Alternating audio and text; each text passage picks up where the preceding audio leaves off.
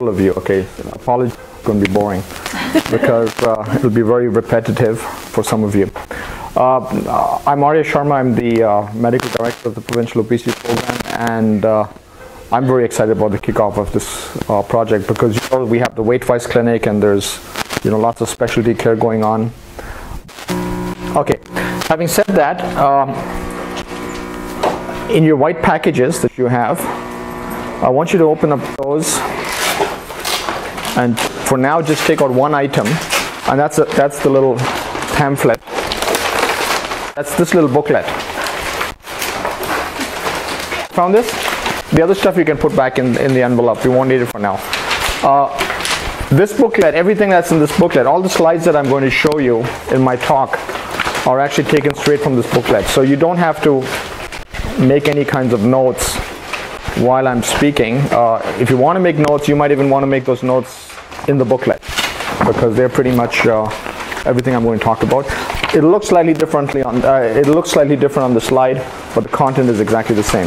Okay. I want to talk about the key principles of obesity management. I'll give you a little bit of a background how they developed, what they mean, and then I'll give you an overview of the 5 obesity management, which is really what this project is about.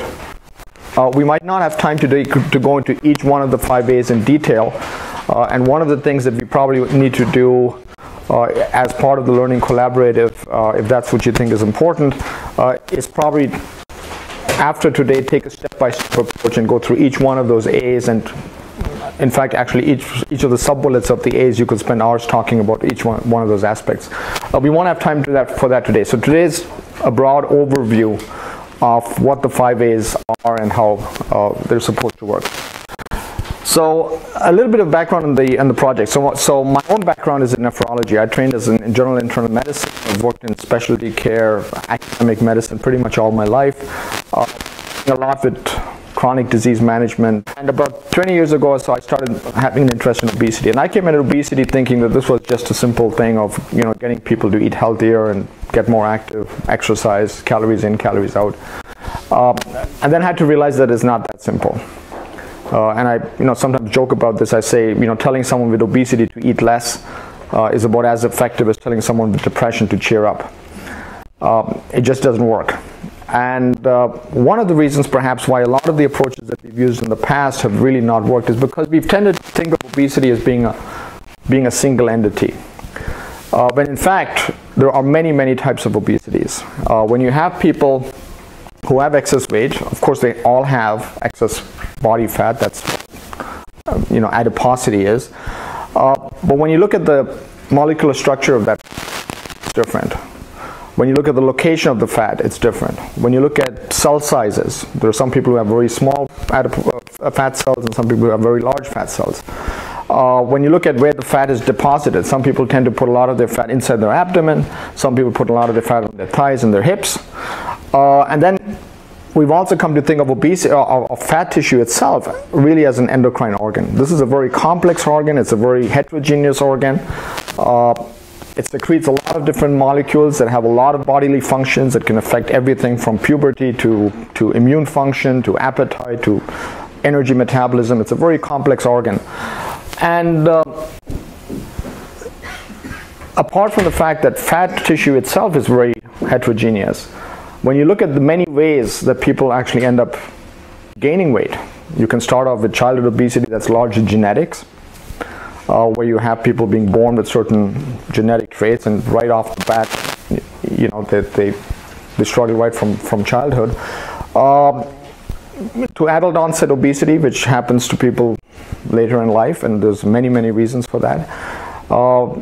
And that diversity is important in managing. So the reason that somebody gains weight can be very, very different amongst very different people. The impact that excess weight can have on their actual health will be very heterogeneous. You can easily find 2 people, they have the exact same amount of body fat, and yet one person has got all kinds of health problems, the other person is relatively fit, relatively healthy. But finally, and that's probably as important, and part of why our approaches have not really been as effective as they could be, is that the responses to treatment are extremely heterogeneous. You can take two people and you can put them on the exact same diet, you can give them the same number of calories, you can do the same kind of bariatric surgery, you can do it in the same clinic, same setting, same doctor, same staff, and yet you'll find wide variations in response. You'll find some people going off losing a lot of weight, doing great, and some people struggling, and perhaps even some people gaining weight with exactly the same approach, the same situation. So you've got a condition that's highly heterogeneous, etiology is different, impact on health is different, and response to treatment is different. So really we should stop thinking of obesity as a single condition. It's a whole range of things. So gradually I think I've come to understand that, and that has very much shaped my thinking in our approach to addressing obesity. So the 5-Base project came about, it was funded by the Public Health Agency of Canada and the Canadian Institutes of Health Research, and it was really a 2-year project where the idea was to say what is currently happening in primary care in obesity management and what needs to change. And so the first part of the 5-Base project was really very much focused on, doing practice interviews, talking to the experts, seeing what's the evidence out there, what do the guidelines recommend, and what is actually happening. And that included patient interviews, patient surveys. And essentially what we found was that there's a lot of things happening, but very little of it seems to be effective. There's a lot of frustration with obesity management, that this is really not going anywhere.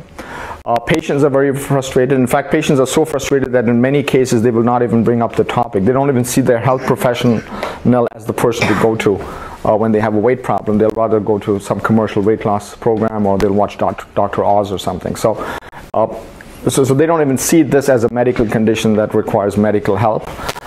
And when you look at the effectiveness of what actually happens in those interventions, there's a lot of frustration on both sides. The patients are very frustrated, this is really not working, it's not helping, I'm not losing weight.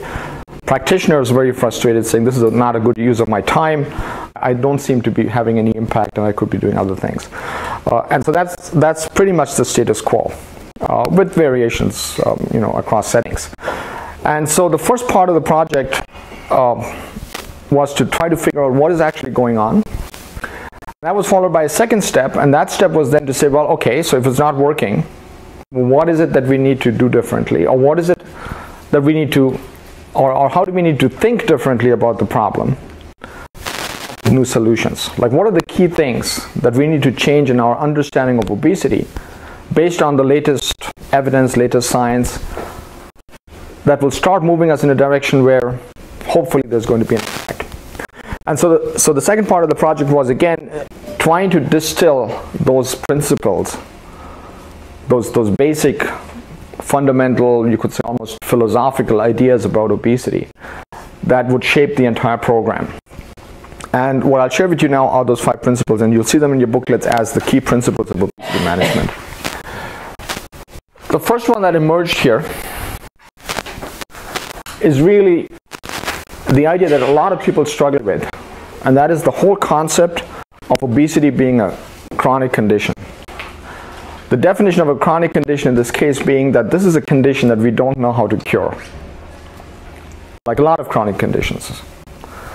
We've got a lot of conditions out there that are pretty much, once you have the diagnosis, it's pretty much a lifelong condition. I mean, there's a million chronic conditions that all require lifelong treatment because they are not conditions that we can cure. And obesity is just like that.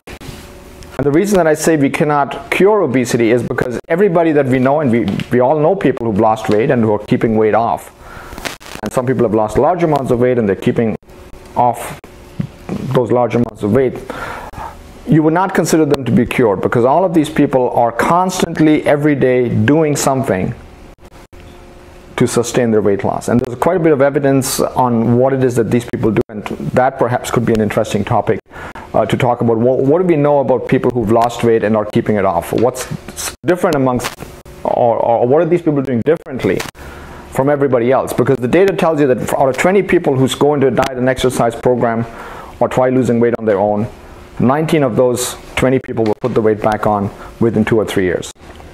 And by the time you get to 4 years, 5 years out, most people who've lost weight are back to where they were before.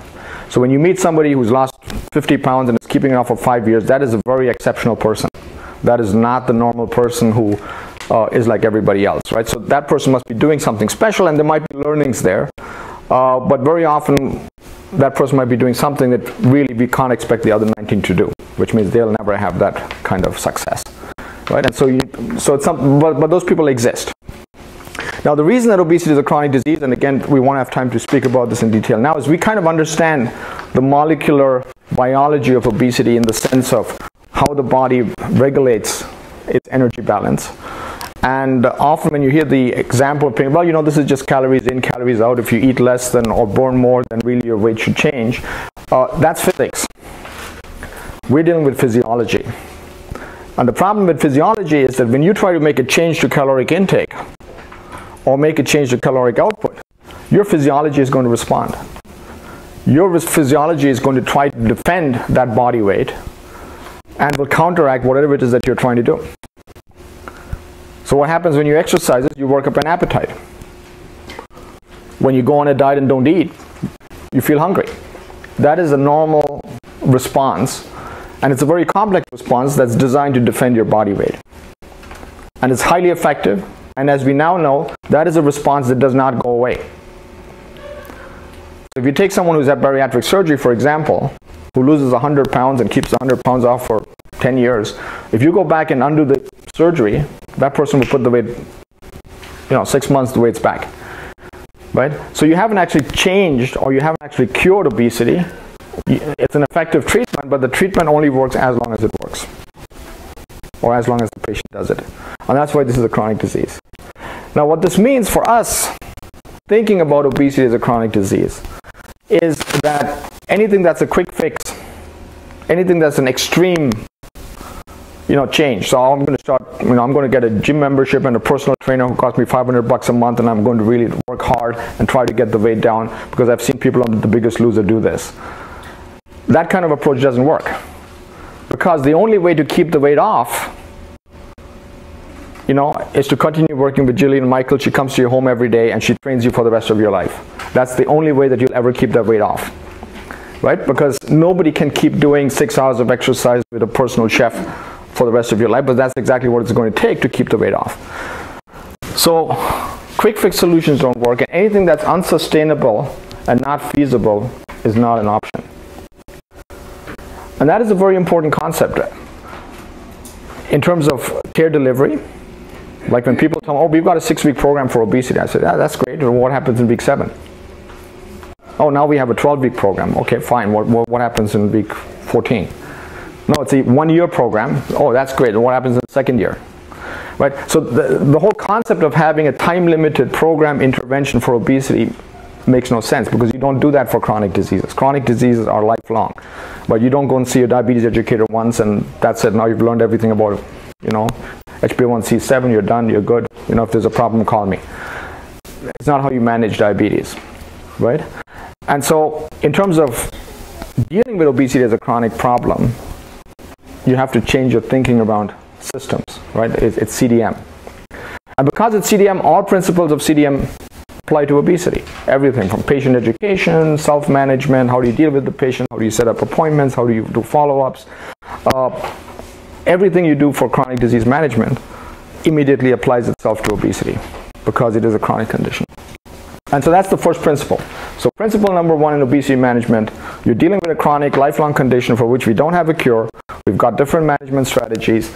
All those management strategies only work as long as the patient stays in treatment. First principle. Second principle.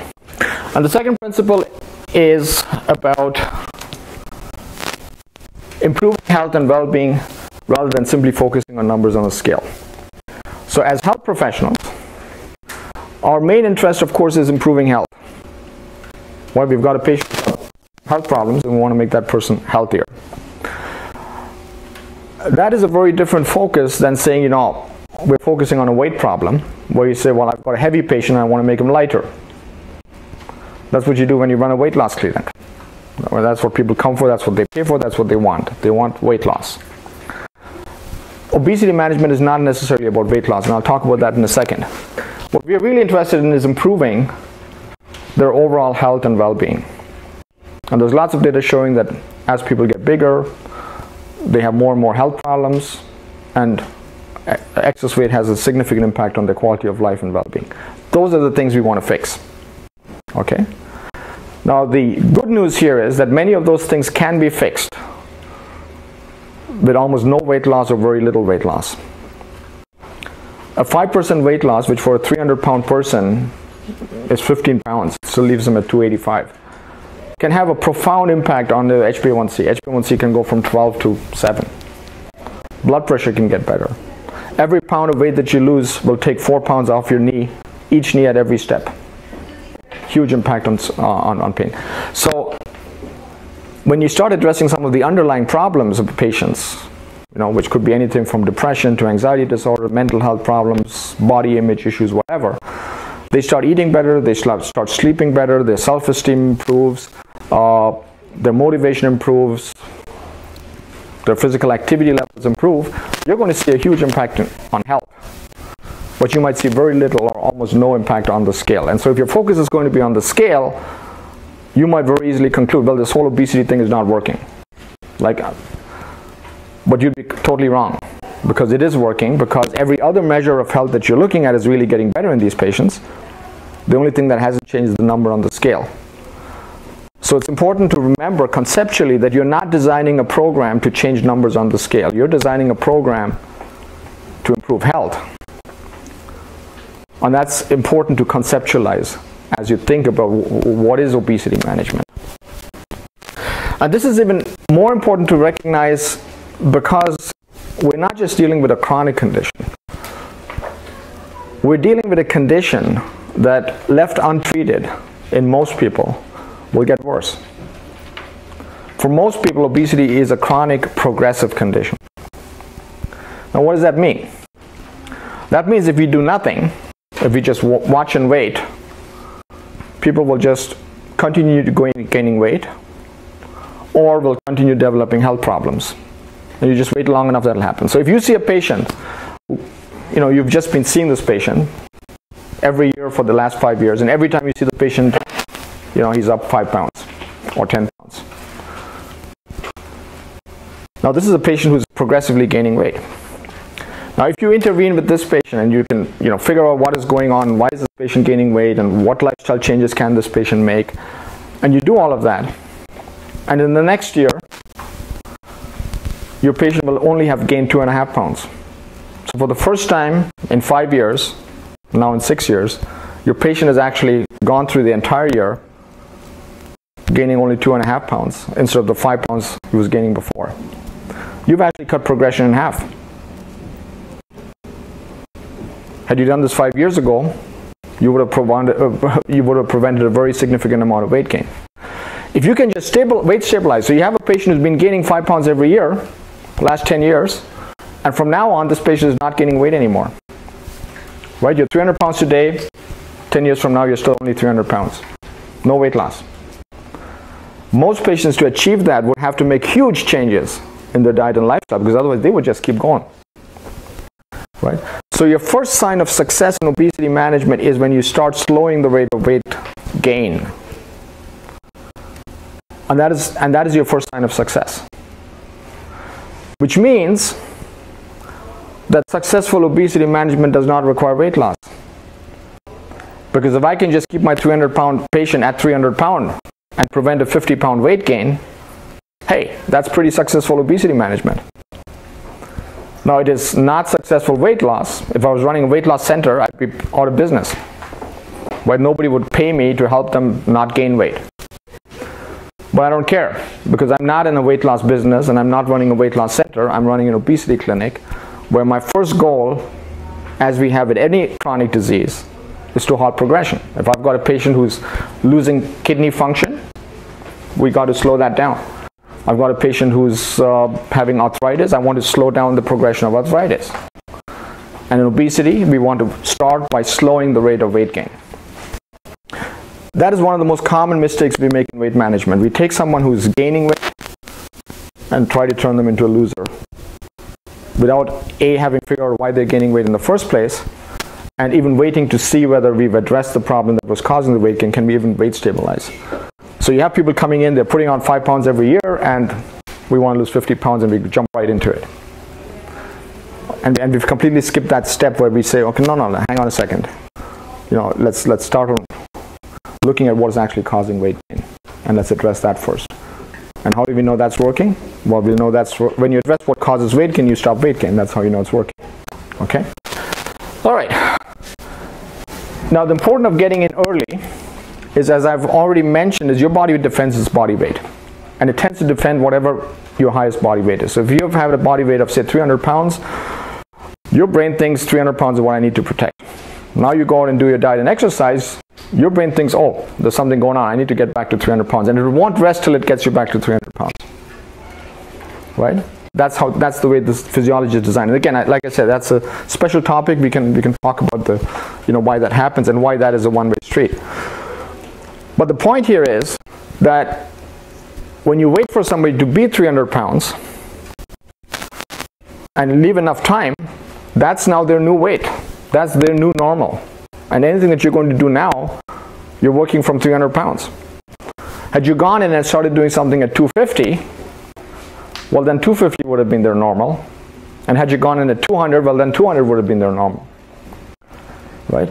So the longer you wait before you get in, the more you're going to have problems getting people down to anywhere close to where you want, because you're pulling on this rubber band that's always going to try to go back to the highest weight they have. So the higher the weight, the greater problem you're going to have. What's also important here is, of course, is the fact that when you start doing weight loss, because your body is defending its weight and you're pulling on this rubber band, anytime you do weight loss, and it doesn't matter how you do it, you're actually fighting your body. But you're doing something to your body that your body does not want to do. Because your body thinks this is where I need to be, and you're trying to get it down here. You're fighting, right? That is a daily battle that you're going to have with your body, trying to get it down to wherever it is that you want. When you prevent weight gain, you're not fighting anybody.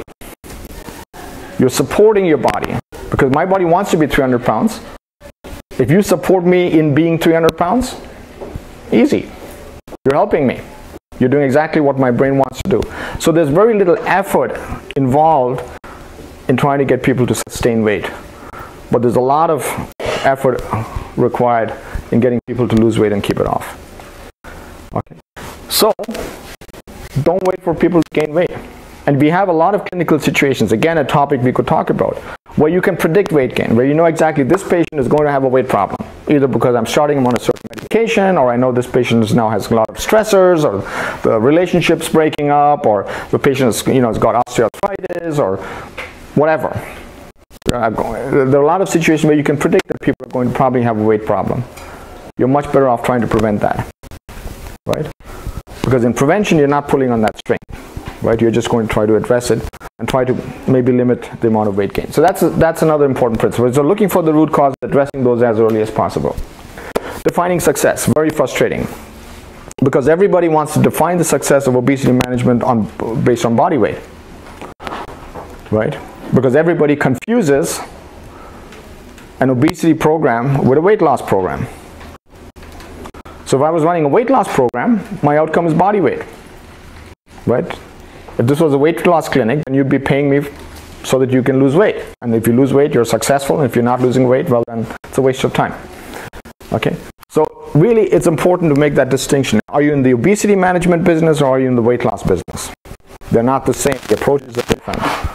And the outcomes that you're going to measure are different.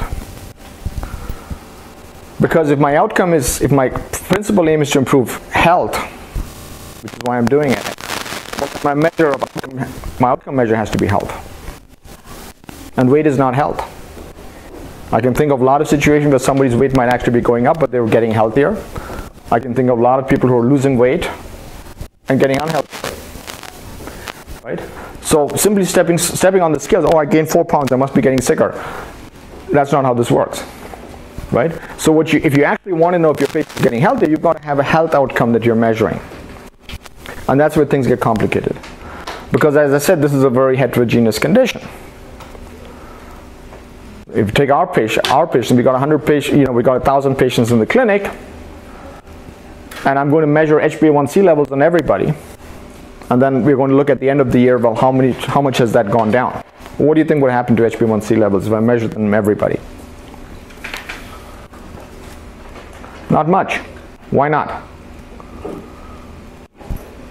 Because most patients in the clinic have normal HbA1c levels. It's only about 20 to 30% of my patients will even have diabetes and elevated HbA1c. The other 70%, their HbA1cs are perfectly fine. They can lose whatever weight they want. Nothing's going to happen to their HbA1c levels. So measuring HbA1cs on everybody makes no sense, right? But it'll make sense measuring HbA1cs on people who have elevated HbA1c, because those will get better. Blood pressure is going to get better in whom? People who have high blood pressure. Dyslipidemia will get better in who? People who have dyslipidemia. Back pain will get better in patients with back pain. Sleep apnea will get better in people who have sleep apnea, right? What this means is that if you're going to look at success in a program, you have to individualize your measure of success based on what the problem is that you're trying to solve. And that is going to be different in different people. Her HbA1c is going to get better, your back pain is going to get better, your cholesterol will get better, and you're going to have less problem with sleep apnea. Those are 4 different outcomes, right? And I can get all of those outcomes probably with no weight change, or very little weight change, right? And so in measuring the success of your program, if you're not going to use weight, and don't use weight because that's not the best, it's not a sensible measure to use, you have to actually look at what's the problem, is it getting better? And that makes analysis of effectiveness very, very complicated, right? Because there's not one thing I can measure that's going to tell me whether this is working. Okay? Because it could be self-esteem. Hey, I haven't lost weight, but now that my self-esteem is so much better, I feel so much better about myself, now I leave the house, I've joined curves, I'm doing exercise programs, I've got my energy back, I haven't lost weight, but you know what, I don't care anymore. Right, because my self-esteem has gotten so much better. Okay, and in fact, I've gained 4 pounds, but I don't care. Right, that's a much healthier person now, but nothing's happened to weight. Okay, so it's important. So what are you going to measure as success of your program? And then ultimately, a lot of people are still, in their minds, have this concept of ideal weight, which means, okay, if I don't get people down to their BMI of whatever, 24, 25, well, then they're not at goal. Okay, where did this goal come from? So again, this is a topic we can talk about. Well, where did this idea come from that there's an ideal weight? What does that actually mean? Does it even apply? Is there even data to support it? And what should be goals? Should we even have weight goals? Is that even what we, if weight is not what we are focusing on, well then should that even be a goal? And we'll talk about that in a second, right? And it's not about what the theoretical goal is. If I take someone who's BMI of 45, say, yeah, you have to have a BMI of 25. Well, you can go and shoot yourself because that won't happen. Right? It's not even a realistic goal. Not even with bariatric surgery do you stand a good chance of getting there. So why would that even be a goal? And that's where the concept of best weight came in. To say, but I don't care what ideal weight is. What I care about is, are you at the best weight that you can be at and sustain while still enjoying a good quality of life and not doing crazy stuff. Now you might be able to sustain a 100-pound weight gain by doing 3.5 hours of exercise every day and living off 1,200 calories. You might be able to do it. But do you enjoy doing that? And is that something you can see yourself doing for the rest of your life? Because if not, then I don't know how you're going to keep that weight off. Because eventually you're not going to exercise 3 hours more, you should be doing 2 hours, and right away the weight's starting to come back. Okay? So best weight means figuring out what is the right weight for a patient to be at given their circumstances, their age, their comorbidities, their medications, their psychosocial stuff, their whatnot. And so this whole topic of best weight is something we could talk about. We can spend an hour talking about how do you define best weight, how do you measure it, how do you get there, and what does it actually mean. Okay? So those are your principles. So you got the principle of the chronic disease. It's not about losing weight, it's about improving health. Don't watch and wait, because the longer you wait, the more difficult this is going to be. Defining success is not defining success based on a weight measure, but on a health measure. And ultimately, as your overall target is trying to find the patient's best weight and not trying to push them to their ideal weight, which most people will be unlikely to A, get there, B, sustain, even if they got there for a day. Okay, so those are the 5 principles. All right, so these are the philosophies that underlie the whole 5 A's program.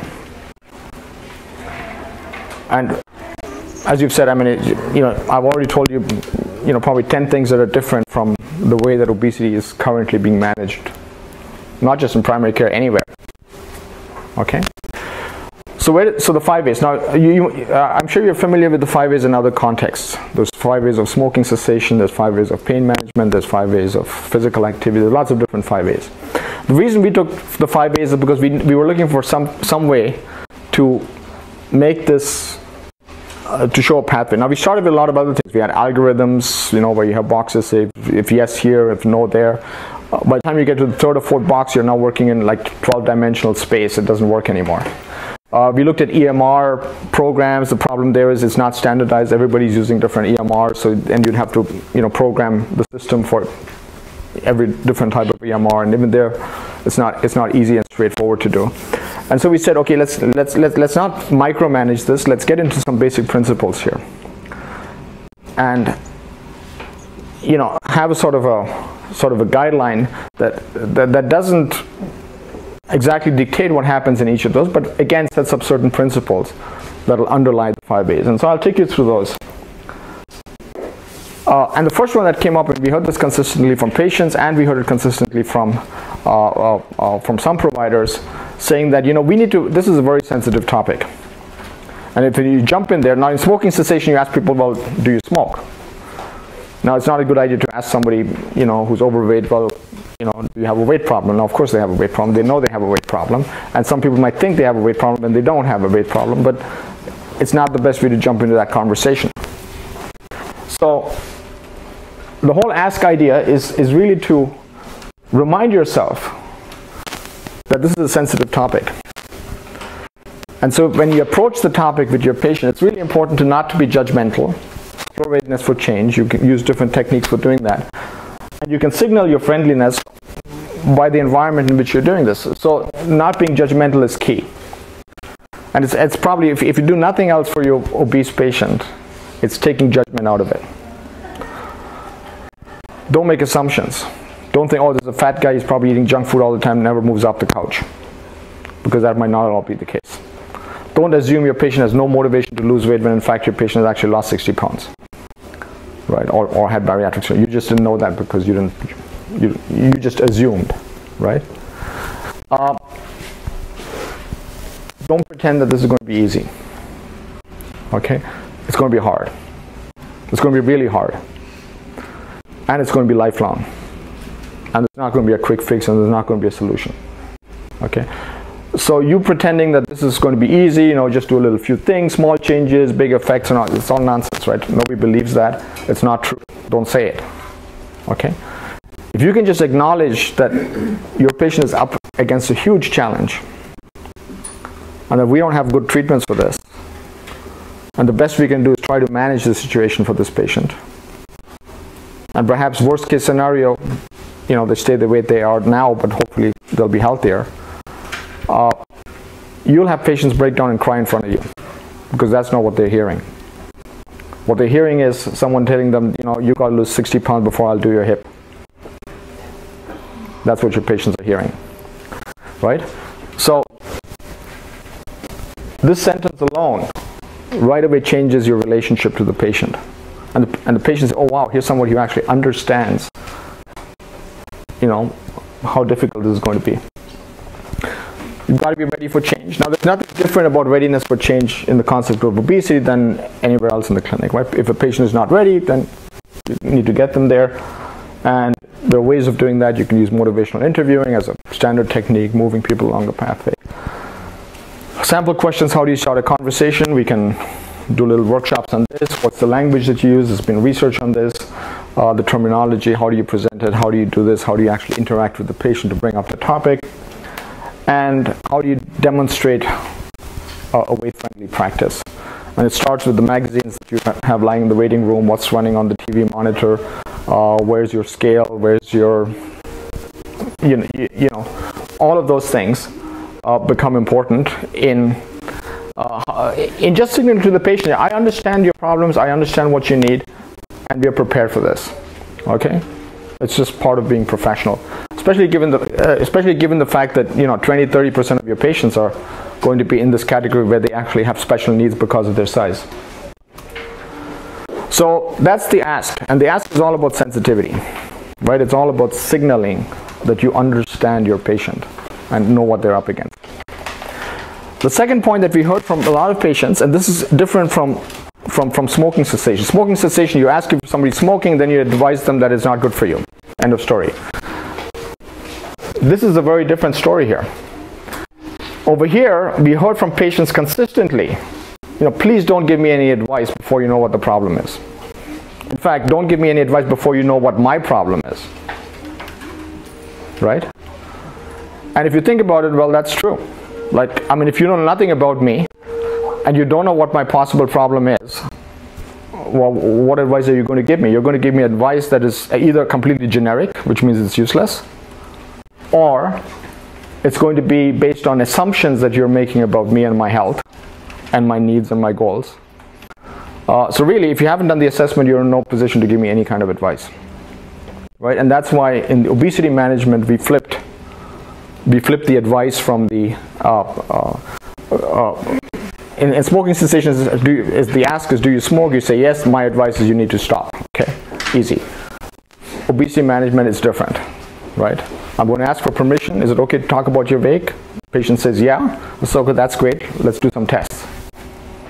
Let's try to figure out what the problem is. So what do you look for? Well, what you're looking for is assessing obesity class and stage. I'll talk about that. You're looking for those drivers. Why is this person gaining weight? What's going on here? What are the complications? What are the barriers? And what is possibly the root causes of weight gain in this patient?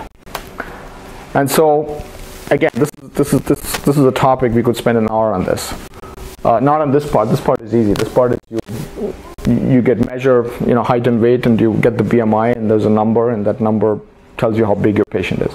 What that number does not tell you, BMI does not tell you how sick your patient is. So we actually had to come up with a whole different score of trying to figure out, well, how sick is my patient? Because you can have patients who have BMIs of 30 and have no problems, right? So technically they're obese, class 1 obesity, but there's nothing, right? They're healthy. Blood pressure is normal, triglycerides are normal, everything's fine. That's stage 0. Then you can have people who have preclinical problems. So if you look hard enough, you'll find something's wrong with them. That's preclinical risk. So pre-diabetes, pre-hypertension, snoring, it's not quite sleep apnea. You've got some heartburn, it's not quite reflux. Occasional stuff. Then you've got the established comorbidities. Those are your patients who now have diabetes, have dyslipidemia, have fatty liver disease, whatever. You can have end organ damage from those conditions. So it's not just diabetes, but now you've got retinopathy and nephropathy and neuropathy. And then you can have end-stage patients, right? So that's the Edmonton Obesity Staging System. Again, we can spend a whole day talking about this. How do you assess the patient? How do you classify the patient? What do you look at? What do you not look at? And it's important because we've actually shown that it is this stage that determines the patient's risk, which is of course logical, that somebody who has end organ damage is going to be worse than someone who doesn't, irrespective of what their BMI actually is. Right? So your initial assessment is going to be BMI, and the next step. Now what you can also do is waist circumference, and again we can talk about waist circumference, what's the use, why do you do it, why do you not do it, what does it tell you or not tell you. We can talk about that. But ultimately your risk and clinical decisions are probably going to be here, and your outcomes, if you want to measure health outcomes, are also probably going to be in that topic of EOS. Assessment. So what else are you looking for? So now that we know how big the patient is, what else do you need to know? Well, you need to answer 3 questions. You want to know, well, why is this patient big? How is their weight affecting their health? And what are the likely barriers to treatment? And to assess those 3 things, or answer those 3 questions, you do what we have called the 4 M's. Now, a lot of the information in the 4 M's you guys will be collecting anyway. You might just not be doing in this order, but it doesn't matter. It's a conceptual framework. And the 4 M's are mental health, mechanical health, metabolic health, and monetary health, or as the French guys now say, they've coined this as the word milieu. So it stands for social health. Now, why is this important? So first of all, mental health. The importance of mental health is because almost every mental health problem you can think of can either promote weight gain, Sometimes they can be consequences of excess weight. In almost every case, they're going to be major barriers to treatment. It's not impossible. We just had a New England Journal paper that showed that even in patients who've got significant mental health problems, you can get significant weight management. But it's challenging and it's going to be much more difficult. And it doesn't matter what the problem is. This could be depression, anxiety disorders, eating disorders, post-traumatic stress disorders, attention deficit, you name it. Okay? So you've got to recognize it right away if you've got a different problem with this patient.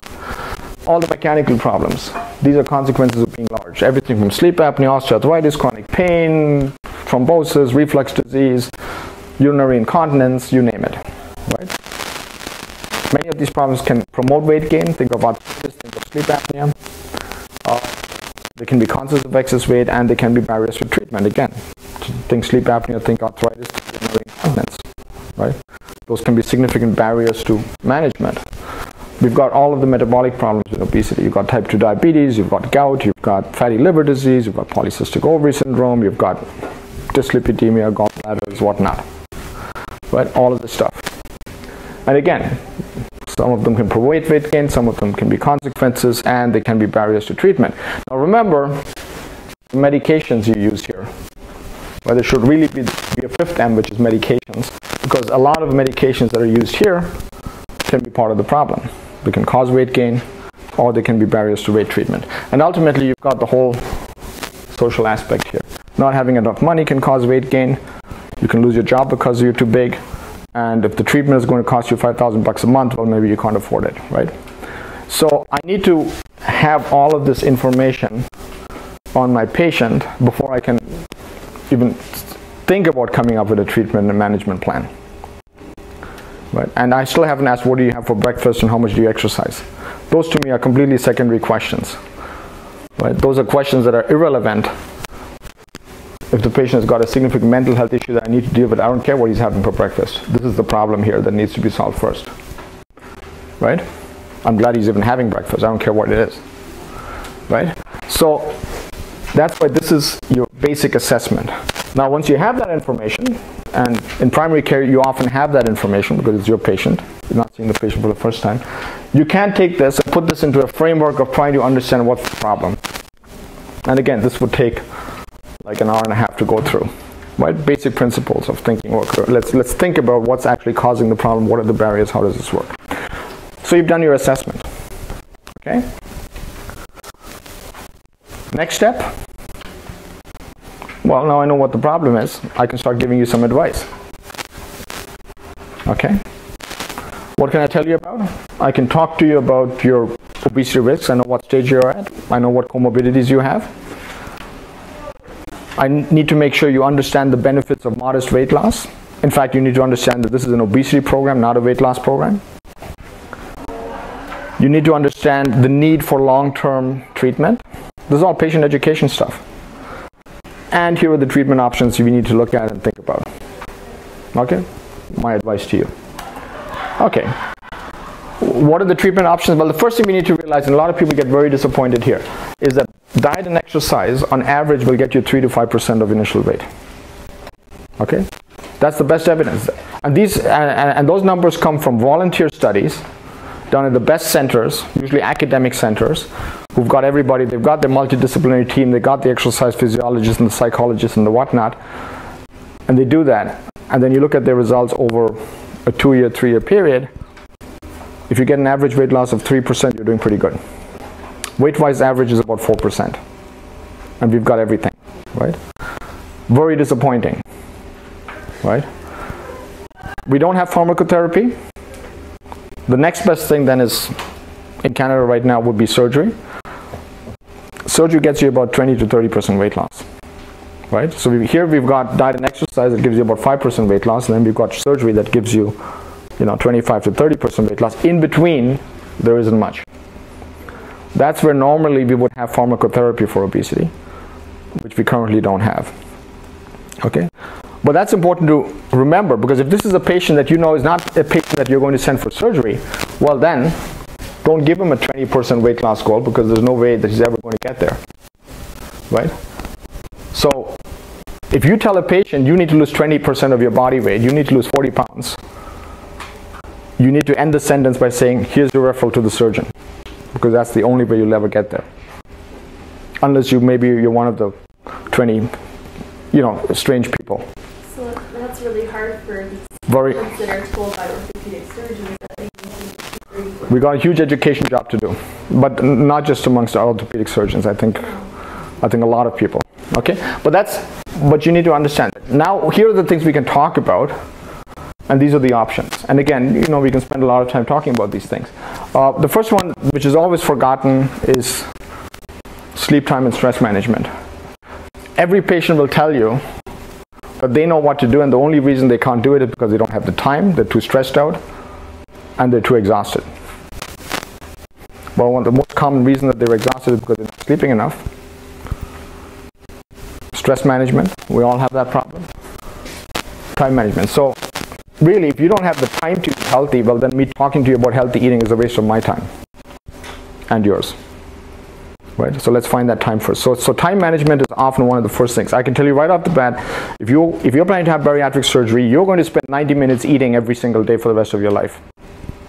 But that's how long it's going to take you to eat once you have had bariatric. If you cannot make 90 minutes a day to eat your meals, don't have bariatric surgery. Don't do it. Okay? Nobody thinks of these things. Nobody talks about them. Right? If you're not sleeping, the last thing I would want you to see you do is get up an hour earlier to go for a run. You don't need an hour of exercise, you need an extra hour of sleep. Okay? Very different concepts. Right? Stress management. If you don't have a handle of stress, and you're a stress eater, emotional eater, nothing that I can tell you is going to work till we get a good handle on your stress. You don't need to see a dietitian, you don't need to see anybody. It's going to be stress management here. Okay? How many of you talk about time, stress, and sleep? Okay, very good. Sleep is slowly finding its way into this whole thing. Dietary interventions. This is what the dietitian does. Talk about dietitian, we talk about patterns, nutritional hygiene, what do you eat, when do you eat, how do you eat. That's dietitian stuff. Great. If that's what you need to know, now it's time to see a dietitian. Okay? Physical activity. The consensus on physical activity right now is that this is not the most efficient way to lose weight. In fact, the largest randomized controlled trials show virtually no dose-response relationship between the amount of exercise you do and the amount of weight you lose. In fact, if you do excessive amounts of exercise, your weight might actually go up. Why does that happen? Well, first of all, exercise helps you work up an appetite, right? And then you overcompensate. So yeah, I burned 200 calories here, so now I'll have 300 calories to reward myself, right? It doesn't work. It turns out that maybe the main reason that exercise actually does work for weight management is not what it does to your calories out, but probably what it does to your calories in. Because when you exercise, you tend to have a routine. You tend to feel better about yourself. It's a great way of managing stress. It improves your mood. It improves your sleep. It improves your self-esteem. You feel so much better. I don't need that chocolate cake anymore. Right? So it's really the impact that physical activity has on your energy intake that is probably more important, and probably the reason why people who exercise regularly do a much better job of keeping weight off and managing their weight than people who don't, not because they're burning calories, but because it has all of these positive benefits that are ultimately going to affect energy in. I'm not saying that there's no benefits of being physically active. Of course there are. Physical fitness, it improves insulin sensitivity, it does, prevents cancer, improves your mood, does a million things, right? But if your focus is, okay, weight loss, I'm going to start exercising because I need to lose weight, which is what everybody tells you, that's nonsense, right? That is a rumor that the fitness industry wants to sell you, but there's no evidence that that's actually the primary goal, or that's the primary way it works. Psychology. So psychology, I don't know how you would run an obesity center without psychology and psychiatry, right? Because as I said, the first M of obesity management is mental health. Not because every obese person got a mental health problem, but because mental health issues are so common and are so common barriers to weight management that if you don't address them, you're not going to get anywhere. So knowing that not all of you are mental health specialists, Your job is to identify those problems and move those patients to the right service. So you can send them all to the dietitian. What's the dietitian going to do? No, you need to first go to the psychologist, deal with the issues, get better, then go see the dietitian. Okay, so it's a lot of sequencing. Low-calorie diets, they've got a very special indication. Again, you can spend a whole day talking about where and why and when you would do them. Obesity medications we don't have.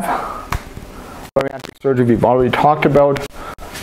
If you think this patient needs to lose 15% of their body weight, you might as well start bringing up the topic of surgery. And I can tell you most patients don't want to hear about it. Right? Because surgery has been positioned, it's the last thing you do, it's what you do when everything else fails, it's like a desperate measure.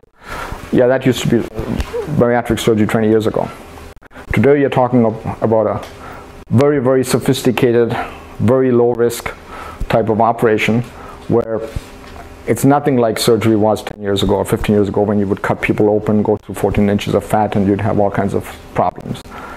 Today, bariatric surgery is a very sophisticated procedure that's done, but it's not just about the surgery. It works the best when you do this as part of a chronic disease management program, and that's how it needs to be done. Okay, but you might as well talk about it. Okay, so now we've talked about it. Very shocking to the patient, heard lots of things that they weren't expecting. Still has completely unrealistic ideas about where they will go with their weights. And so now you need to talk about things, right? Talk about weight loss expectations. This is important. You all do SMART goals, right? What's a SMART goal for weight loss?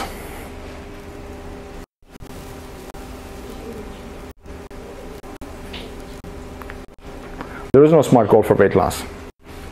Why? Because SMART goals are for behaviors, and weight loss is not a behavior. Smoking cessation is a behavior. When I stop putting a cigarette in my mouth and inhaling, I've changed a behavior. I've stopped doing something. Losing weight is not a behavior. Now I can do things that may or may not result in eating breakfast is a behavior. Keeping a food diary is a behavior. Walking 10,000 steps a day is a behavior. Getting an extra hour of sleep is a behavior. Counting calories is a behavior. Those are behaviors. Losing weight is not a behavior. When I tell someone to stop smoking, they know exactly what to do. When I tell somebody to lose weight, they have no idea. But they'll probably go off and exercise. Right? So it's not a behavioral goal, because you have not prescribed a behavior that your patient now needs to change. You've just told them, go lose weight. That's like telling a patient, you know what, I need you to go out there and get heart healthy. Come back. Right? Once you're really healthy, great. And I'm not telling you what to do. Right? So because weight loss is not a behavior, it cannot be a behavioral goal. Only behaviors can be behavioral goals. And so you cannot have a SMART goal for weight loss, because all you can measure are behaviors. If my behavior goal is to have breakfast, when I start having breakfast, I've changed my behavior and I have successful behavior change. Is that going to change my body weight? I don't know. Maybe yes, maybe no. Right? When I start walking 10,000 steps, I've changed my behavior and I'm successful because I'm now working 10,000 steps.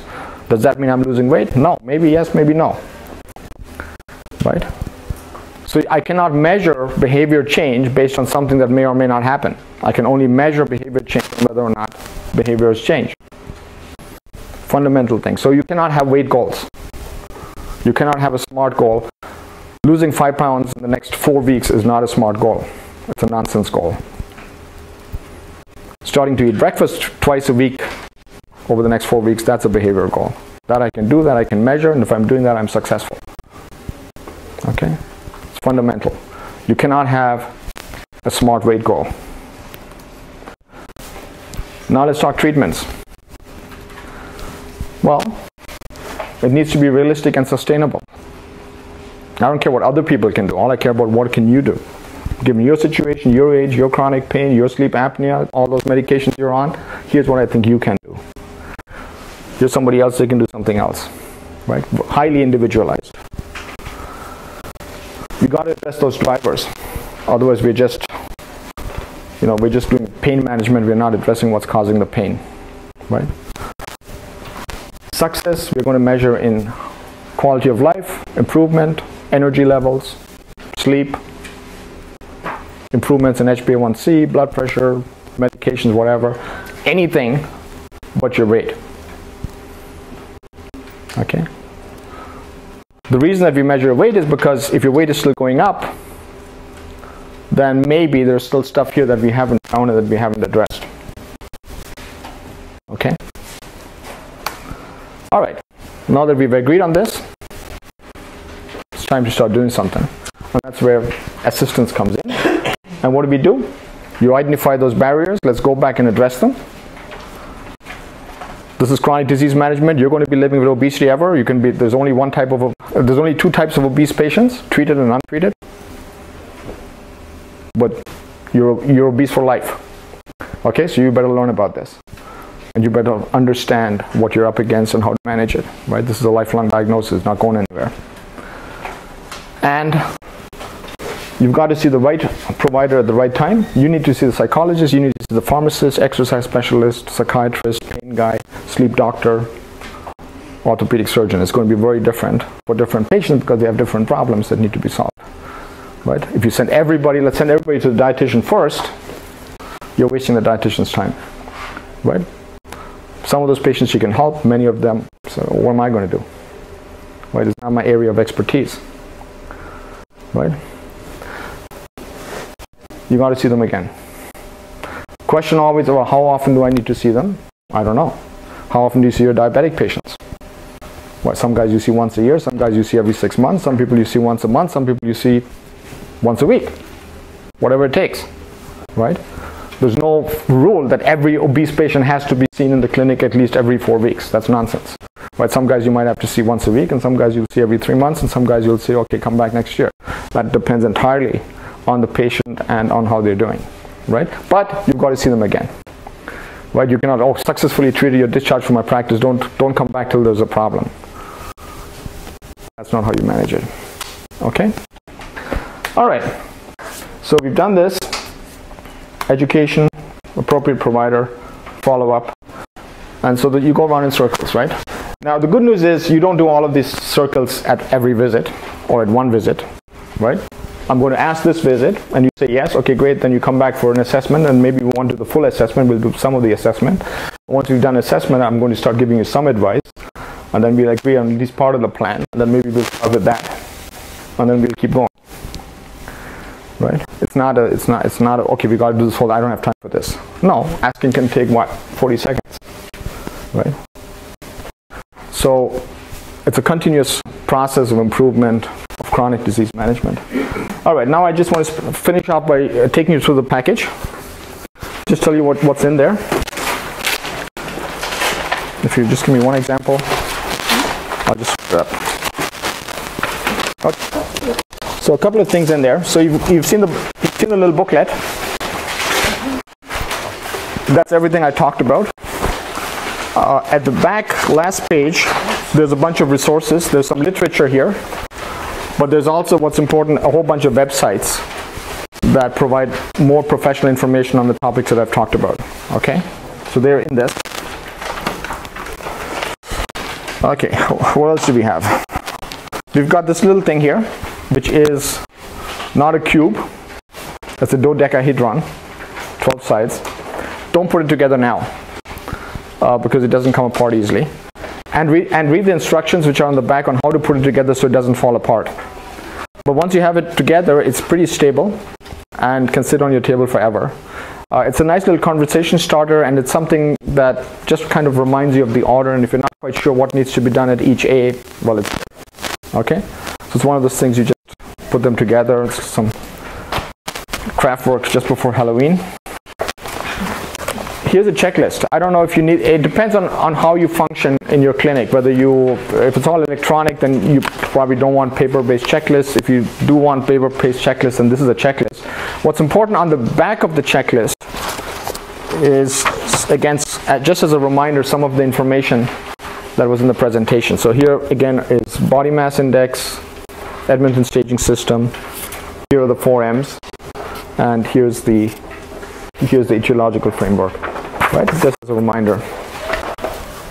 Oh, sorry. Then we've got the piece which is, this is a consumable. These, if you're using these, you'll probably need to reorder them soon because I go through a lot of these. It's a pad with tear-off sheets that on front has the 5 obesity facts we talked about now in lay language, right? So it doesn't say obesity is a chronic disease. What it says is obesity requires long-term solutions, which is the same thing. It just sounds different. Okay. We do use the word obesity because we do want patients to understand that they are up against a medical condition that is called obesity, right? It's not a 4-letter word. Now, part of how you say it and how you present to the patient and the language you use, don't call people obese. And there are ways of doing this, and there's techniques of actually using the word obesity in a clinical conversation without offending the patient. But in the end, it's obesity.